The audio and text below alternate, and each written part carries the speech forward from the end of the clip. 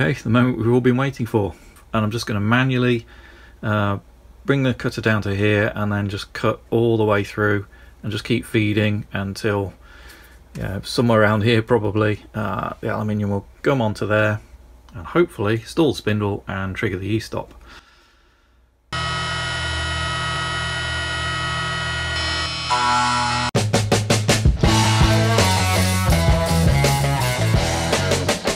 This is my DIY CNC machine. It's pretty good, but could it be improved? Oh, here we go. What? So I 3D printed a new housing, but the seal paths weren't really deep enough, so they weren't really holding the seal in.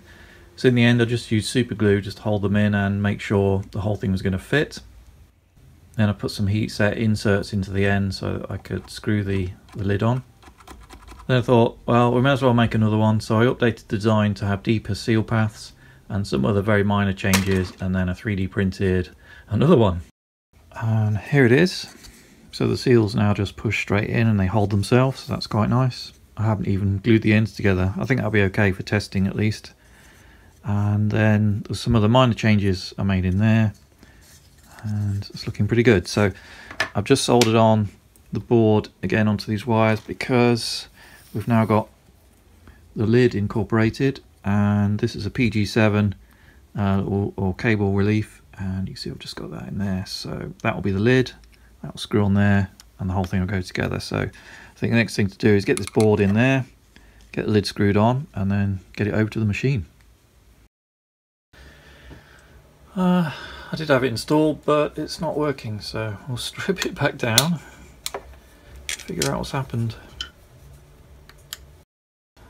Okay, long story short there, for some reason this didn't work. It was really temperamental, the signal wasn't very good at all, so what I ended up doing is just filing that where the infrared send and receive come out, just to try and get the LEDs a bit closer to the reflective surface, but for whatever reason this very minor design change somewhere in there has caused that just not quite to trigger very reliably, and I was able to test it by getting this chrome bar that's basically similar diameter to the spindle, and then just putting it in there and moving it around. Basically, if you were at the far side like that, it was okay, but as soon as you got into the middle it stopped working, and obviously there it didn't work at all. So it was something to do with the distance from there and maybe how far back the LEDs were, because I think when you push the circuit board in, they kind of sit a bit randomly depending on how the legs bend and so on, where they end up. So with a bit of experimentation on that, I ended up printing another one which is in the spindle now, and basically this hole is a lot larger, probably another 2 or 3 millimeters on the diameter, and that meant it was much further back here and the LEDs were effectively much closer to that. And then that meant oh yeah, I've got the sensor on there, but while I was doing this I wondered if some of the light was bouncing it up and it wasn't shutting it off properly, so I had different depths of this side wall here. So I had that depth there, and so that was the original one there. So it looks very similar to before, but there's a much bigger hole in there, and then the sensor disc is a different design. It's a bit narrower. It's got on these side bits here, these are currently 90 degrees to that base, but on that one they're angled in a bit, so when the LED shines on this, it's not angled straight back, it's actually angled down, and that's stopping some of the light going up and hitting on the locking nut that's kind of silver and reflective, because obviously I want this to be as dark as possible. So it's got some minor tweaks in it. This little hat's a little bit smaller and a few other things. It's obviously got a different thickness here as well to take up the extra gap. Anyway, when you run it, it looks like this. So blue's the input or the output from the sensor, and then yellow. Yeah, so that's the sensor, and then yellow's out the back of the op amp, so that's nice and clean, and that's 3.3 volts, so we're getting a nice trigger. The trigger point's probably about here somewhere, and it's absolutely perfect up to 24,000 RPM. So it tracks it perfectly.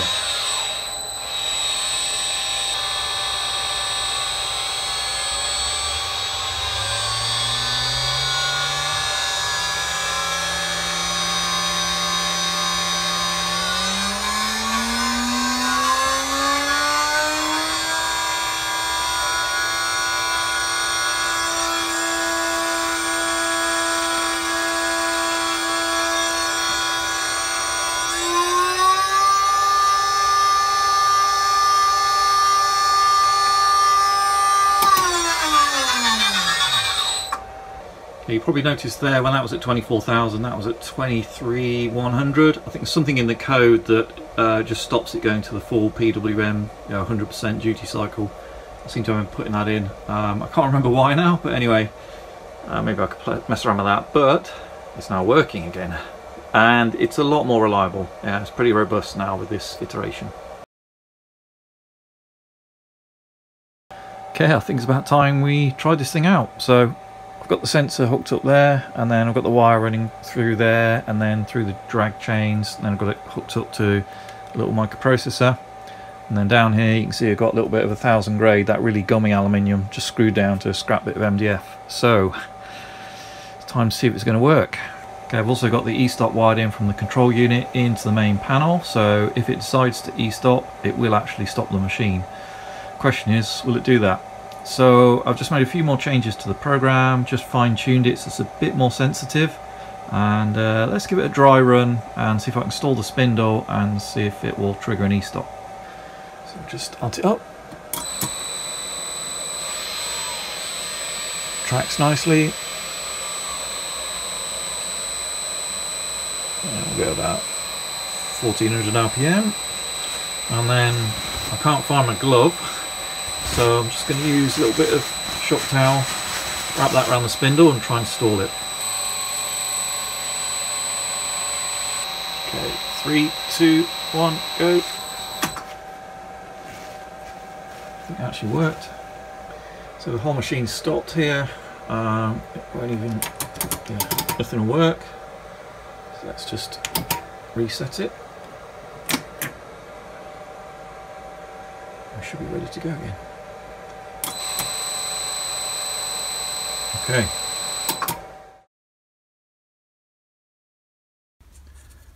Okay, I've just made this little cutaway model just so you can see what's going on, and also allow me to fine-tune the exact height of this so that it's just touching the lockout nut at the bottom there.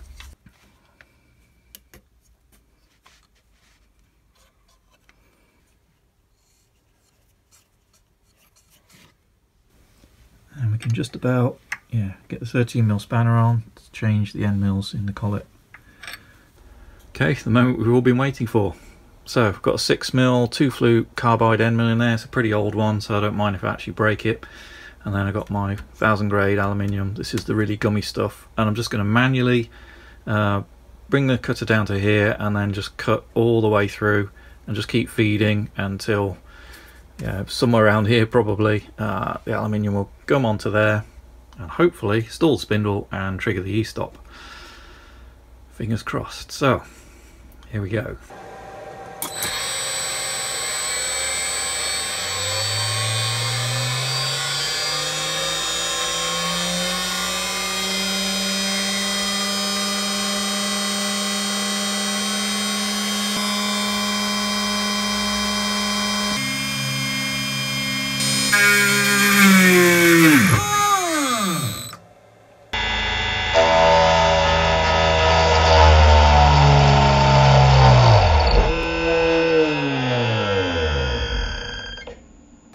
Well, it's a bit nerve-wracking, but it worked. Maybe it could come in a little bit quicker, but we didn't break the end mill, and it did actually stop. As you can see, the whole thing's tripped out, the machine, the software, and the spindle as well. So it did actually work. For just a split second there, I thought it was going to break it, but it did actually stop in time. So I think on the software probably need a bit more tuning just so it goes a little bit quicker, but it's actually working. Yay! Now that was without any mist coolant or anything like that, but it's kind of worst case scenario, but it did actually work. Okay, excellent. So where do we go from here? So I think I want to fine tune the software a little bit so that it cuts in a bit quicker. I thought it was going to break the end mill, but it did actually stop.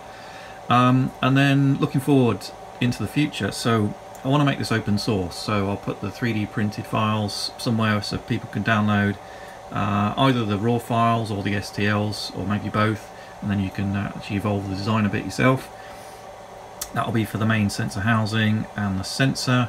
Also put the 3D printed files available for this little box, and then the little controls as well. the Gerber files for making the control panel and the main ECU in there on my controller board, so you can send off and make your own board, you know, with list of components, that kind of thing. Basically open source the whole thing. And then what am I missing? All the software. So I guess it makes sense to upload that to something like GitHub. Now, I've downloaded stuff from GitHub before on the Cloud42 electronic lead screw project, but I've never uploaded or, you know, been an author.